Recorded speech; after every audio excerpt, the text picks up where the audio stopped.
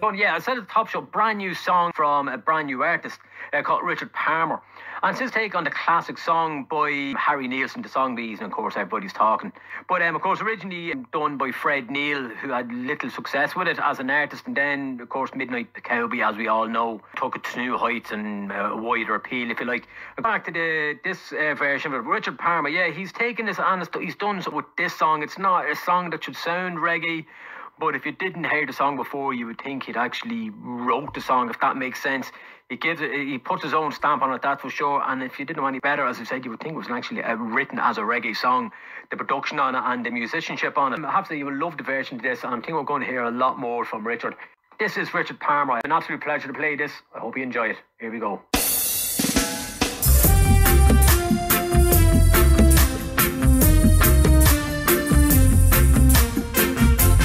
Everybody's talking at me. I don't hear a word they're saying, only the echoes of their mind. I won't let you leave my love behind. No, I won't let you leave.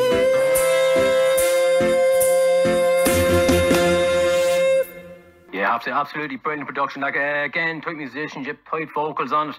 I have to say, yeah, hopefully when we get more stuff from Rich, we will be getting it out there. I have to say, really enjoying that.